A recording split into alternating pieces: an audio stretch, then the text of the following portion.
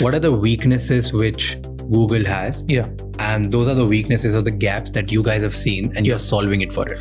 Yeah. So the median number of words on a Google search is like 2 to 3 words. I think 2.3 words maybe. The median number of words on a Perplexity search is like 10 words. So people on Google, like if you actually go to trends.google.com and look at the top one or the rising ones, the top ones are always like single word searches: Amazon, Instagram, Reddit, TikTok, weather, score, cricket. It's like single word searches. And that tells you what people are mostly doing. They're just navigating the web. Sometimes they ask like very quick fast facts like Sachin Tendulkar age or something. You just quickly get it right there.